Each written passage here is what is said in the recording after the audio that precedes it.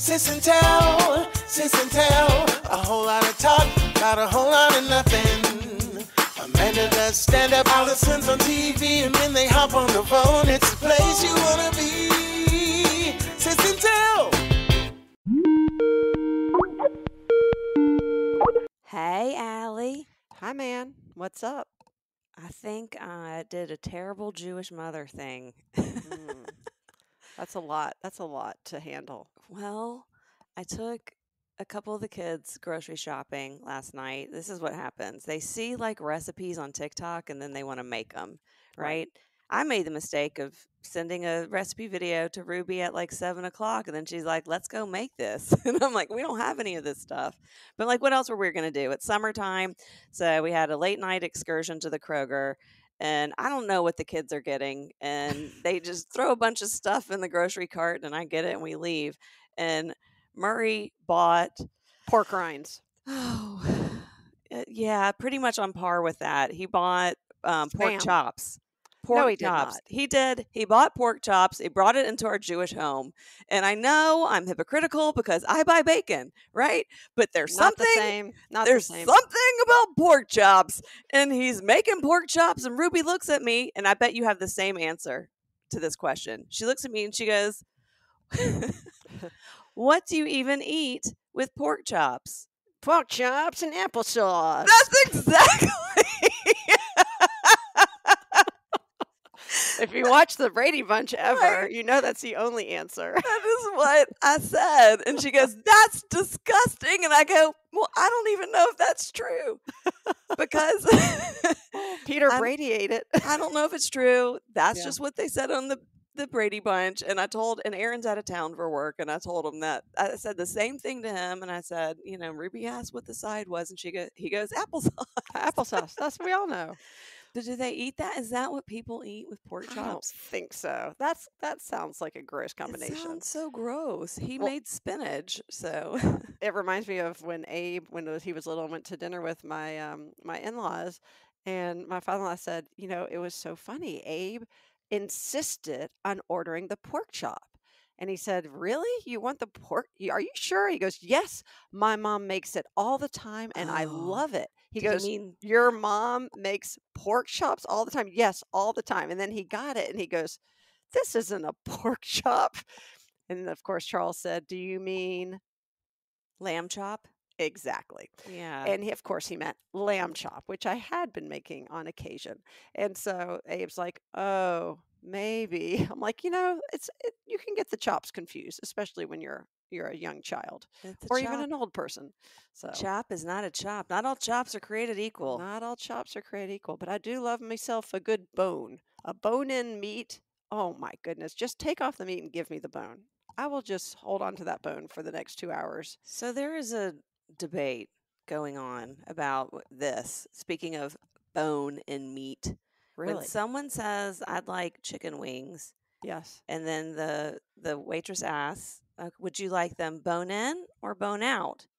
There's no such thing as bone out. I know. That's but- fake. That's like a chicken McNugget. That's not real chicken. Right? And that's the logical answer. That is not a chicken wing anymore. It is a chicken nugget. It is a chicken nugget, and not even a real chicken nugget.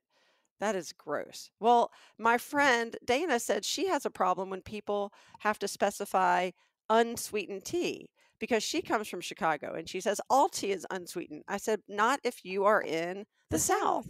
In the South, there is sweet and unsweet, and you have to specify. But I remember if you go out of the Southeast, it's very complicated because if they have tea at all, and I'm talking cold tea, not hot tea, but Yeah, if they iced happen to tea, serve yeah. iced tea, it's going to be unsweetened. They don't know what sweet tea is. So we were at a restaurant once, and Helen said, "Can I have an unsweetened iced tea?" And the woman goes, "Okay." So she brings him the iced tea, and he says, "Could I get some sweetener on this, some sweet and low or anything that you have?" She goes, "Sir, you ordered it unsweetened." He goes, "I know. It's because I like to sweeten it myself." And she was even more confused. She goes, "Isn't that the only way to sweeten iced tea?" So there are these, challenges, I think, when you go north to south or either anywhere outside of the South with iced tea. But I also wonder, I'm trying to remember, like when we order tea as a drink, yeah, Like, do we even say iced tea? I feel like we just say tea. I'll have Oh, tea, yeah. sweetened. I'll have a tea. I'll have a Sweetened or red tea. You Yeah. don't even have to say iced, right? I mean, I guess no one in their mind would ever think to order a hot tea in the South during the summertime anyway. If you just Except say, my husband. He drinks hot tea like 5 times a day. oh my He God, has an addiction. He does. I just can't with anything hot right now. It is too, there's a heat wave. There's a heat Well- wave going on, and they're making us wear pants. Who's making you wear pants? The world. The world makes you wear pants. If I could walk around in just a t-shirt, I would. Oh, I thought you meant long pants, not just shorts or a skirt or No, I just mean bottoms. you mean bottoms. Okay. I mean, yeah, bottom. But I'll wear skirts, barely shorts. So Alan got sick last week, and I did feel bad for him. Let me be clear, because he was pretty sick. That sounds like sometimes you don't feel bad for him. No, no, he's It's a pretty stoic sick person. I will give him that. Okay. Here's the problem: like after day 2, it just became inconvenient for me.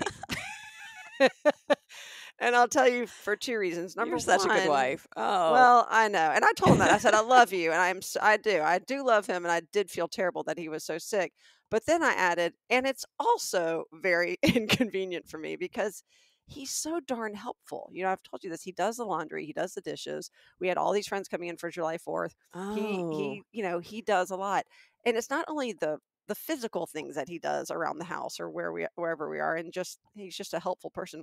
Then I realized that like once I sent out a text to the boys saying, Daddy's sick, just want to let you know, they directed every text, email, phone call to me for the next 72 hours, and it's a lot. I mean, sounds like Allison. Sounds like Alan is the default parent in your house, not No, you. it's That's not that he's the unusual. default parent. Yeah, I It's think he is. No, I'm saying usually we get pretty much 50-50 of the questions. And I don't know Oh, about your kids, but they sort of have they sort of self-categorize where their needs in terms of who can answer a question quicker than the other. Arthur tends to ask both of us at the same time and see who responds first. Abe definitely has like certain questions he'll ask me, certain questions he'll ask Alan, and then if he cannot get one of us, he'll get the other. But usually Levi is just he'll pretty much come to me. But but this was everything, and this is not big important questions, but it Right. just made me realize that like I don't want to answer all these questions. It gave me a lot of You were that those a 72 single hours. mom. It A gave me a single lot of mom. respect for single parents because Yeah. that's it. And I realized, I have a friend. And those were just text messages. And those are just 3 days of text messages. Let's just be clear. Your kids are not even in the house, and they're all over 18. No, they're all grown ass men, and they're still, and they're very responsible, and there's still a lot. That was a lot of pressure. No, Oh, so I have a friend Allison. who's a single mom, and I just remember like she is like one of the strongest women I know. She has a son and a daughter who are both out of high school now, and she used to say right like everything. She would try to explain it that way, and she was not a martyr. She would never complain, but she also was very honest about the and I don't want to say burden, about the load of that responsibility, right? Yeah. That the buck stops with her. She had an incredibly supportive extended family. She's very close with her siblings, her parents. She works in a family business, right? Like she has family surrounding her all the time. But at the end of the day, it stops with her. It starts and stops with her. And she would just say, like, I'm the only one That's who's making these exhausting. decisions. And I have Yeah. to be the mom, I have to be the dad, I have to be the disciplinarian, I have to be the celebrator, I have to be everything. And look, I don't get it even after 72 hours of having to field many text messages from our children.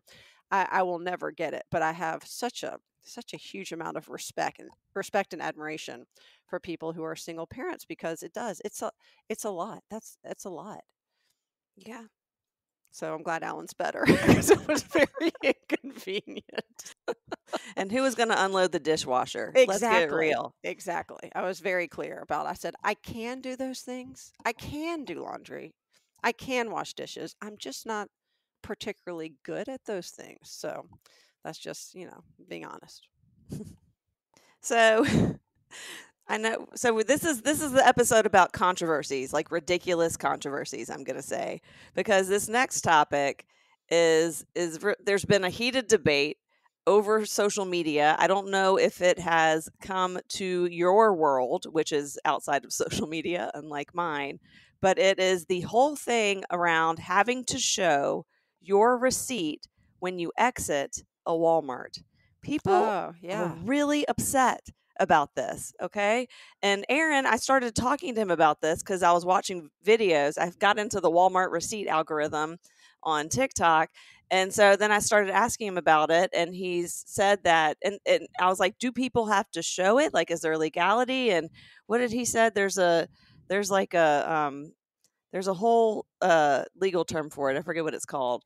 But I'm like, wait, we should turn this into a video. So he made a video for his work account, 50,000 views later, No way. and a lot of comments. People have opinions about this whole Walmart receipt thing, about having, and people are pissed because they are checking themselves out. They are now the cashier, right? There's not even an option sometimes to use a cashier. And there's a person there staring at you while you're checking your groceries out, and then they want to see your receipt. And people are like, if you trust me to do this unpaid job, and then you're also accusing me of stealing, that is, people like are offended and annoyed. And they have videos of people recording themselves not showing their receipt, and then cops coming, right? So what is your opinion on it? So, number one is it's not a matter of trust. It's a matter of trust but verify. And I think the self checkout to me is I like it. I think it's a plus that I can do everything. I can expedite things. I don't think of it as, oh, you're making me do this. I think of it as thank you for allowing me to check myself out. However, I have been told by sources within the retail industry that those self checkout lines, whether it be at the grocery store, Walmart, Target, you name it, are known for being the free item line, right? Where Mm, people will scan one thing and throw three yes. things in the bag. Okay. Yeah. So there is, unlike when you have somebody checking you out, you do have the liberty to take things without scanning it, right? It's just, it's one of those things. And people, I think intentionally do that. I'm wondering how, and I've noticed that the Walmart, they check your receipt, but not always. Like sometimes I'll have a giant item that can't be bagged. So they'll check my receipt just to make sure I'm not walking out with the cart. And I'm fine to do it because I'm a loyal Costco shopper. And at Costco, you literally cannot leave the store without them checking, counting how many items you have, and then looking. And look, what am I going to do? Are they checking me, or are they checking the checkout people to Yes, make sure I that they didn't appreciate. miss I something? like the Costco checkout because you're spending some funds there, right? I Yeah. go once a quarter, so I'm investing in whatever I'm buying. And here's what I'm wondering. I haven't been to Sam. I haven't had a Sam's membership in a long time. And as you know, Sam's and Walmart are the same parent company. I'm wondering if like Costco does that checkout thing, if Sam's also does it, and now this is just like a repercussion from that, or it's has now like seeped into the Walmart Right. culture because of the Sam's community. I I don't know. think I think it's different, and I think because people had this discussion on Aaron's comments, right? I think Costco and Sam's is different because you have to apply and become a member to join this store, Right. right? And people are used to that. It's always been part of that.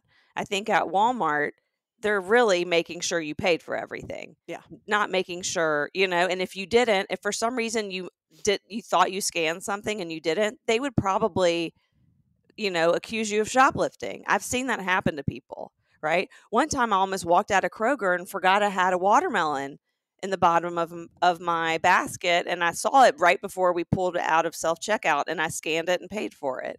But if I had done that at Walmart, what would have happened, right? There's a Kroger near us, and it's like not well kept Kroger, right? It's in a little sketchy area, and I did self checkout. Oscar and I are walking out. There's this woman at the exit with a remote. She presses the button, and all of a sudden my cart stops. Like I can't even push it.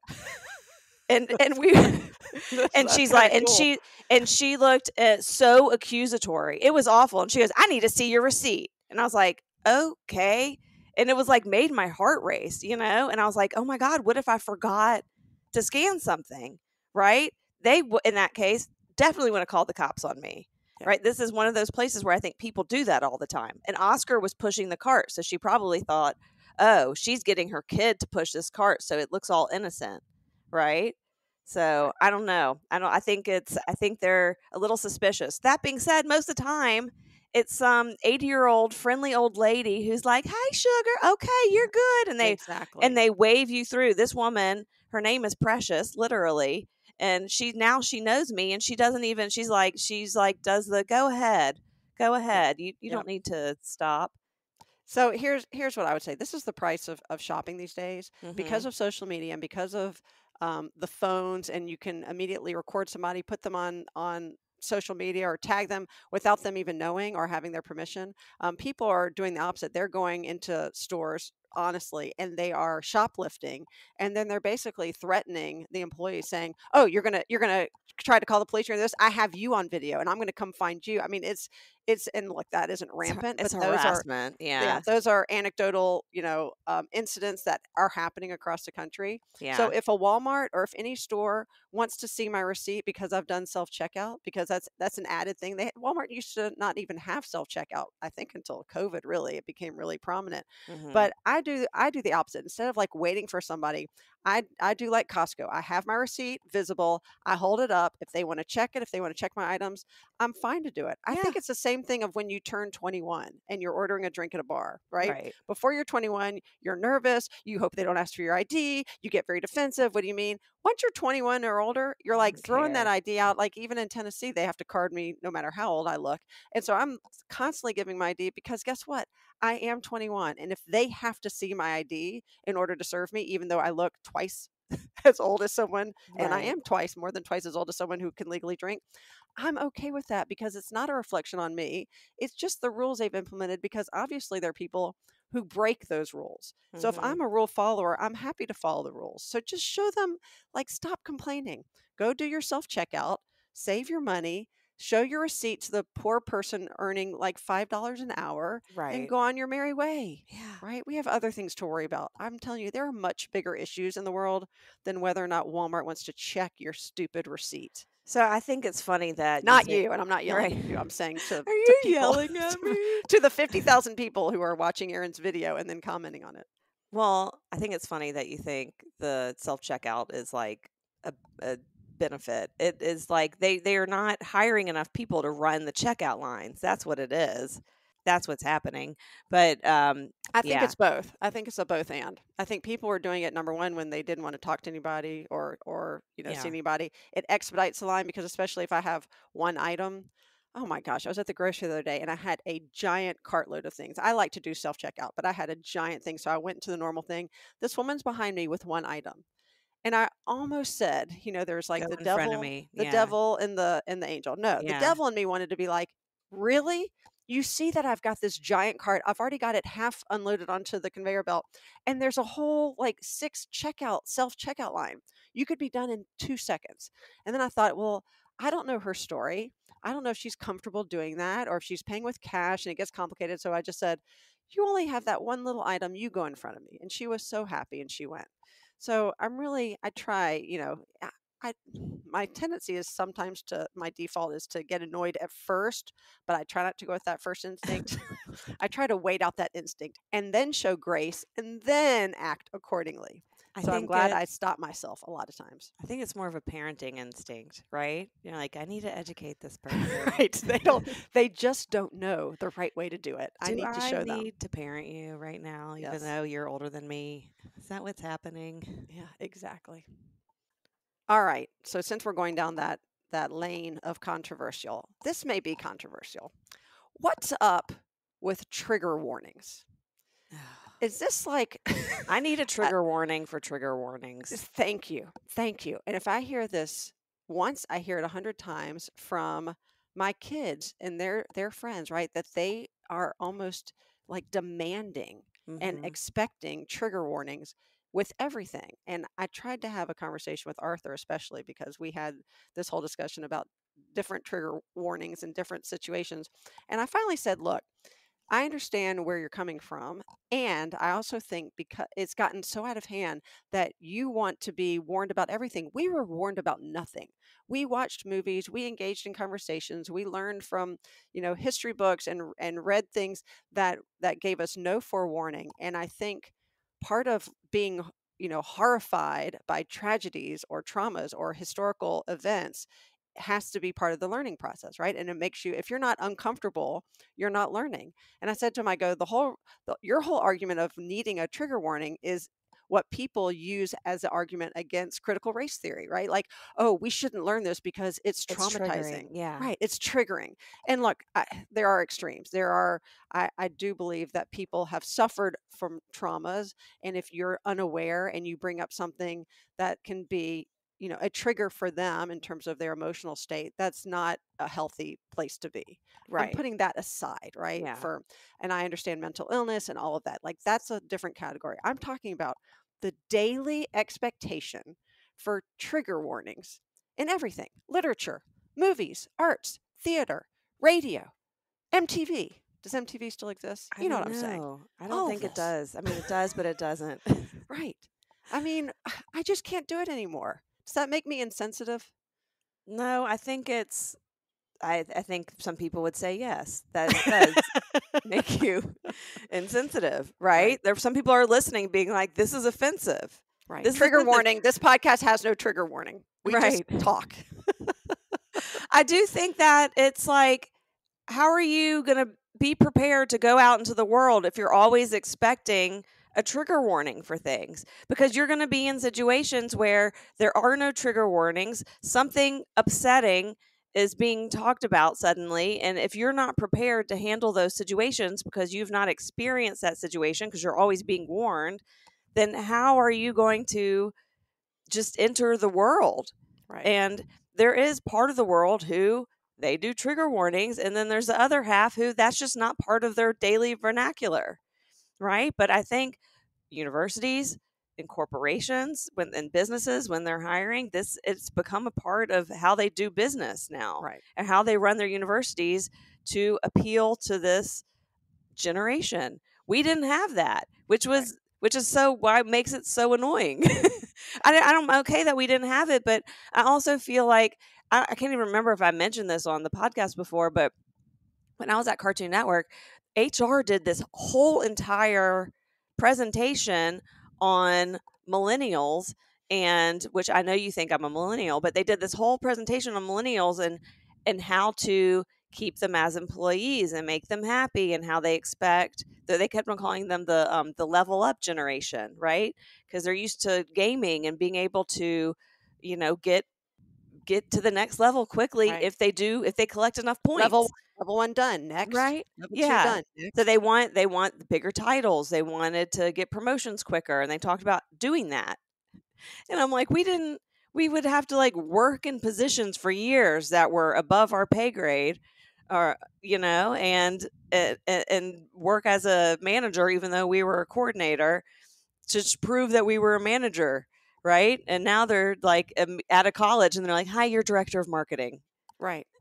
So Welcome. titles You're the CEO. titles don't mean anything anymore. No, They just no. don't. Because I'm always, interested in what opportunities are out there.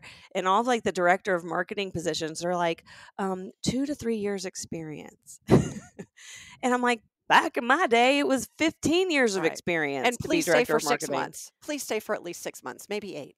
Yeah. We just want you a little bit. Now Here's there's the only trigger warning we had growing up, as far as I can remember, is when you would walk into a place and there would be strobe lighting, and they would say, if you are prone to seizures, you shouldn't come to this space or watch this movie because the strobe lighting will affect you. Now, that's an important trigger warning, It because is. that triggers something that can impair you or harm you physically, right? If Or there's a trigger annoy warning that you. can, right, if that can harm you physically, mentally, I get that. But what I am annoyed about is that people expect me to give a trigger warning, or expect others to give a trigger warning in anticipation that they might have one of 1,000 different traumas or triggers to that trauma. And that's really hard to do. It's really hard to have a conversation or to suggest a book, a film, a Netflix show, right? Or even like a place to visit, and then say, but trigger warning, if you suffer, right? It feels like those medicine commercials where it's like, do not use if you have, and then the guy's Right. talking really fast and you don't understand a word he's All saying. the symptoms that you can, Right. all the, not the symptoms, but the side effects. Yeah. I don't want to This be the side effect story spokesperson. may I don't cause want to have to, discomfort, right. diarrhea, possibly death. Possibly nausea. Right. Right? Like every story. I showed Arthur E.T. when he was really little. I guess too little. But I always loved E.T. And I just remember he was maybe 5 or 6. And we were sitting in like the little playroom and he started watching it and he started slowly backing up and backing up and backing up. And to this day, he blames me for traumatizing him with E.T. I don't think he's ever seen E.T. since then because Well, he thinks about his 5-year-old self. okay. Okay. So Hold on. Trigger warning, Arthur. I'm talking about E.T. So, by the way, that would be hard to predict because I was afraid of everything and I Right. loved ET, right? Like ET. But I do feel like mommy and daddy did traumatize me with Gremlins and they did the opposite of a trigger warning. They were like, they didn't tell me it was a scary movie. They just pitched Gizmo to me. They're just like, oh, this movie's about Gizmo. He's like ET, right? And this movie is not about Gizmo. It's not. Let's be real. And that is so trauma. And I was traumatized. Would I have been less traumatized if they had told me that, if they showed me a picture of Spike? I probably would not have even gone into that movie theater, right? But that's why there's ratings on things. Exactly. And that's why they're trailers. And I didn't get to see the trailer. But you can even tell how we have changed as a society because the things that were rated PG or even PG-13 when we were growing up would be rated, R today, right? You can't get away with anything, which I'm not saying is necessarily bad or good. I think there's probably a lot more nudity or scenes, Vacation and some of the John Hughes movies. There are things that we took for granted, just like, all right, that's life. But now we've made it a big deal, and so now it's like everything has, everything is shocking and nothing is shocking. Well, it's like probably why, mommy and daddy never restricted us with movies. Like I would Right. have friends over and they're like, oh, I'm not allowed to watch a PG-13 movie, right? Like they never did that. They were never like, you can't go see this, you can't watch this, which is why I was showing that stuff to my kids when they were 5 and they probably shouldn't have, and then as an adult, you're watching it, you're like, oh my God, it's not just sexual innuendo, it is sex. There is sex Right. happening. There are boobs. There is full frontal nudity in what I thought was a family movie. Yeah, I think the boys watched Vacation at mom and dad's house once because I think it came on one Thanksgiving and we were flipping through and they're like, don't stop on that movie. You can see somebody's boobies all the way. I'm like, how do you know that? They're like, oh, Nene let us watch it when we stayed here, 2 months ago. I look at mommy and she's like, I don't Oops. know. I don't know. It was on. Well, that's Yeah. like mom and dad probably have feelings about us and think we have our own version of trigger warning, right? Because they were always blasting CNN. And when I'm okay with it now, but when the kids were little, I was like, can we not have on the news? It is like death and sadness and scary things. And they Right. were like, No. to this day, dad still rolls his eyes at me. He's like, oh, CNN is on. Are you okay with that? I'm like, yeah, I'm okay with it because my children are in high school. Right. They're not in preschool. So we good. We Yeah. good. And I'm not saying that we should show our children or grandchildren or whoever, porn or inappropriate or things that are not age appropriate, right? But it's also, there's got to be a happy medium between ensuring that we and our children and others experience a level of discomfort for the sake of learning, because if no one is ever uncomfortable in any situation, they stay in their little bubble, right, of Mhm. understanding and knowledge, and they never experience the world around them. And that's, either side of that spectrum is very, very dangerous. That being said, I would like a trigger warning when restaurants think a chicken without bones is chicken wings. And trigger warning, you're going to have to show your receipt at Walmart. Just be prepared. Be prepared, people. It's just going to happen. Well, thanks for listening to the latest Sis and Tell podcast. Don't forget to share us with your friends, share us with your family, share us with your foes. As always, this has been Amanda and Allison with a whole lot of talk about a whole lot of nothing. We'll catch you next time.